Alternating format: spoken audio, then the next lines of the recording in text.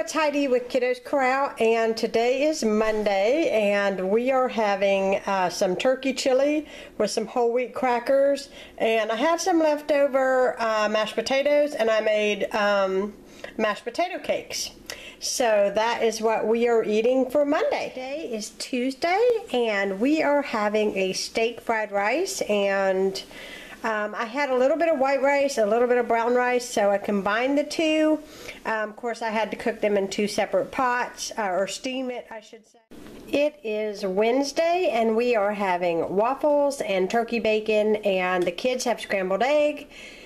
And my husband and I don't have scrambled, well, actually this is his plate. He did have scrambled egg. I don't have scrambled egg. So we are just having waffle with a little bit of turkey bacon, and that is tonight's supper. Hey guys, it's Thursday, and we are having nachos, which basically is turkey meat that I use taco seasoning in, cheese, tomatoes, salsa, of course, tortilla chips, tomatoes, olives, which aren't on there yet, and we have sauce on the side if they want more.